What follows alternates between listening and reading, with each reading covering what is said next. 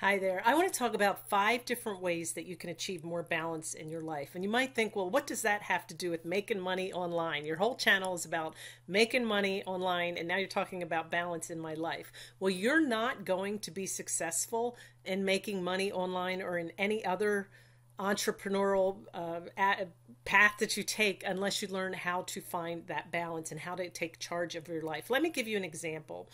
We all have the same amount of time, right? And you notice that some people, no matter how much they have on their plate, they just seem to have everything organized and everything goes smoothly. They just seem to have it more under control. And then you'll have other people that they're just always a hot mess. I remember when I was homeschooling my youngest 2 children that I met a woman. I was a single parent at the time. I was working 2 jobs, raising 2 children on my own, and homeschooling. I was fortunate enough to have a job where I did it from home, so I could do it, in between. But I remember always thinking like I was always in a rush, always trying to get things done fast. I actually took pride in the fact that I could multitask and I was really fast at doing things back then. And then I met a friend that had 9 children and she was homeschooling and she was so calm and everything always just went so smoothly and her life wasn't hectic. And I realized she has the same 24 hours a day that I have. Why is mine so hectic and rushed, and why is hers so calm? Well, she took the time to decide what she was going to do with her 24 hours, and I didn't. I just let my 24 hours happen. I just always had this list that was thrown at me, all these tasks, and I didn't really take the time to make my time intentional, if that makes sense. I just kind of let life happen. So that's what I want to talk about today. I want you to think about, what is your life like right now? Is it just happening and maybe you're blaming other things, or are you really trying to be intentional with it? Are you trying to take charge of your life, take it back and not let it just happen? And that's what this is about. So I'm going to give you 5 different ways that you can start to get on track and start taking your life back and finding that balance. And it's going to integrate into every area of your life, even the area where you earn more money. Now, number 1, I want you to think about, why do you want balance in your life? Are you feeling frazzled? Are you feeling like things are out of control? And then what area do you want it in first? Because there are several different areas of our life. We have relationships, we have our jobs, we have health, we have recreational. We've got all kinds of different areas, and I'm not going to go in these now. I'll have a video in the future that will specifically go into the areas. But what I want you to do today is just think in general. What is that one area in my life that I just feel like I don't have enough balance? I don't have enough time. Really, balance is all about time. You're going to hear me put those 2 words together. But maybe you're working so hard and you don't feel like you have a good relationship with your children. You have to leave the house and go to work. But did you notice when you come home, you're still maybe on the phone, still taking in appointments and still working? You may not realize it, or maybe you feel like you have to, but do you? Leave work at work, and then when you're home, be with your children or with your spouse or your partner, and don't blame your job for taking that time, because you really do have a choice. You really don't have to take all those extra calls. You really have a choice to put it aside. They'll be there tomorrow when you go back to work. So start evaluating where you're spending your time. What is that area that you really want to have better balance, and then do something about it. It may be as simple as, maybe your kids are all running in off different directions and you feel like everybody's eating dinner at a different time and you want to get back to where everybody sits at the table at the same time. Just make that a rule. We're eating at 6, whatever time it is, and make it a half-hour block and say, we all will meet at the table and we will have dinner together. And no matter what gets scheduled during that time, dinner comes first. So you have to prioritize. You have to decide what is most important to you. Don't let other things control your life. I never forget. I remember when my son was playing baseball, and there was one of the other coaches. He was one of those dads that his son was very, very good, but he was one of those dads that baseball came first. And we're talking back at 9 to 12 years old. My son played in a league with this young man, and I got to meet his wife, and she was just really sad one summer. All the kids were invited to go to grandma's for the week or something. And she said, "Oh no, Billy can't go." She said, "Because my husband says he has to be here." And I remember thinking, is it really that important that he has to give up his time a week with his grandparents just to play baseball? He was an awesome player. I'm not going to deny that, but was it going to make a big difference later in his life? And I know at that time his dad was like, he's going to play for high school and then, go to be a professional. That was over 25 years ago, and he didn't become a professional. And what did he give up to get to where he is? Do you know what I mean? So you have to decide what's more important. If you want everybody at that dinner table, then have them at the dinner table, because that's something your kids are going to remember, and not remember constantly running around and not having that stability and that unity and that memory of your family. If that's your goal, I'm not saying to do that, but think about what is important to you, why you want that, and then you're going to make the decision to use that time for what was important to you. Now, number 2 is really big. Avoid distractions in your life. Think about how much time you spend in front of the TV, reading magazines, on the internet, surfing social media. Just think of all those mindless tasks that you do throughout the day and stop doing it. You may have your favorite show or something, but when you go to watch it, one of the things my husband and I will do, I hate commercials.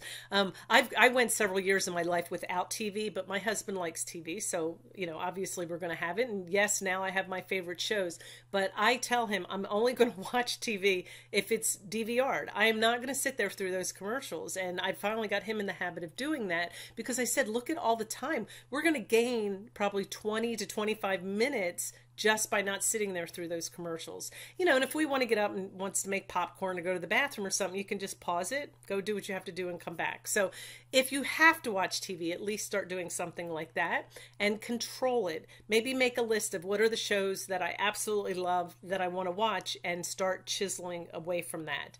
If you're just watching TV mindlessly, or reading magazines mindlessly, or surfing on the internet mindlessly, you're probably losing about 4 hours a day of your life. And did you know that the average lifespan for an adult, if you lose 4 hours a day just doing those kinds of tasks, you're actually losing about 13 years of your life doing stuff like that. Now, hopefully that makes an impact. Now, if you want to cut that in half to 6 and do 2 hours a day, that's fine.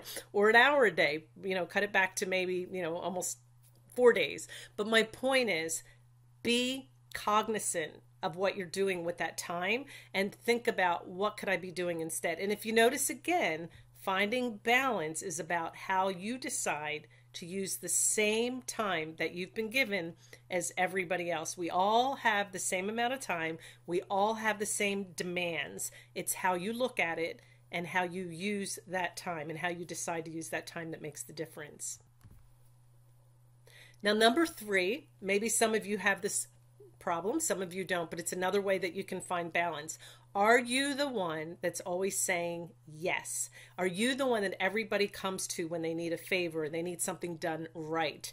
If you notice, people who do things right and they do a lot are usually the ones that are asked to do more, because you're the one that doesn't know how to say no. So learn how to say no. Sometimes I'm sure you feel obligated, maybe it's to help the little league, the team, be the classroom room mom or something like that, because you're so good at it and you never say no and you always show up, you're reliable. But what are you sacrificing to say yes to somebody else? You're sacrificing that balance that you're craving in your home life. What are you giving up to do those other things? And again, I'm not saying not to ever donate your time, but again, be cognizant of it. What are you giving up to do that? And is it worth it? And obviously it's not, because you wouldn't be watching this video if it was. So think about, what are those things that I'm always volunteering to do, and where can I start to cut back? I'll never forget the first time I said no, because I was that person. I was the one that was always trying to help and always saying yes. And sometimes it was like, I don't want to do it, but then I would do it anyway. And I just started to learn how to say no, and it felt so good. It was very empowering to be able to tell somebody else, no, I can't do it.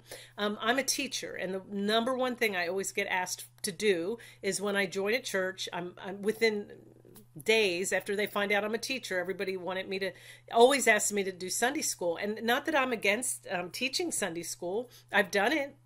But there's some times in my life where I didn't want to do it. The couple times I can think of when I had class and I taught, I really enjoyed it. But it was also very empowering to say no when I didn't want to do it. So just because you're a teacher doesn't mean you have to go teach in all those other volunteer positions. My husband's a contractor, and everywhere we go, people are asking him, you know, can you help fix this or can you help fix that? And while he would love to be able to do that, it takes up his time and you're not paid for it, and it's just not a good balance. So, you know, I told him the same thing. You have to decide when you want to say yes and when you want to say no, and it's okay to say no. And again, it's very empowering for you to be able to do that. You're taking charge of your own time and not letting somebody else make you feel guilty for not giving it to them. Number 4, be more explicit communicating your time. And what I mean by this is, you can probably definitely practice this at work if you're ever in charge of meetings or anything like that.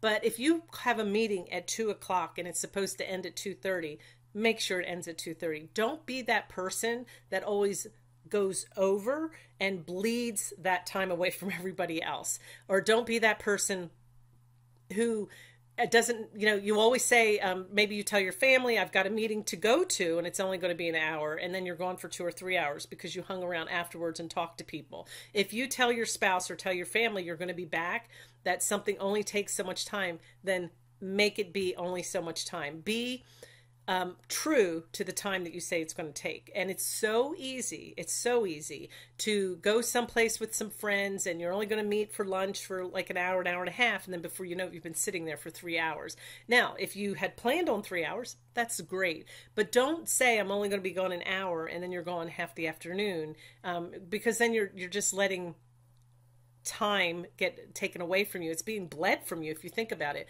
and you're always going over. You would be amazed at how much time that you'll have back in your life that you could use to balance those other areas if you start paying attention to that. So be very explicit in that time. Now, if you like to hang around and talk for a little bit, give yourself 10 or 15 minutes to do that. But you don't need an hour or 2 hours to do that. I know I have friends that after church, they like to hang around and talk to people. And maybe, you know, we've had a couple where we're trying to go to lunch with them and you know, it gets to be 20, 30 minutes. And that can be, then you're bleeding into other people's time when you do that as well. So be explicit and stick to it when you say something's going to take a certain amount of time, especially when you're in meetings and things like that. And even when you're in charge, because you're then taking other people's time away from them. When you said I have a 30-minute meeting, then make it a 30-minute meeting. People will really appreciate for you and respect you for that as well. Number 5 is one that I think is the foundation of everything that you do as a person. And number 5 is, if you want more balance, then take care of your own health. And you're like, well, what does that have to do anything? If you don't feel healthy and you don't feel strong and you don't feel good, then it's really hard for you to take control of anything else in your life. And that's why a lot of times maybe you are just sitting on the couch, you're exhausted, and you just flop down on that couch and just stare at the TV. And you're allowing that your bad health now to take control. If you start eating better, you start exercising, start getting more sleep, you will start to feel better. And if you like to meditate, try that. And a lot of people say, I hate to exercise. Start doing yoga or something like that, and maybe do it every other day.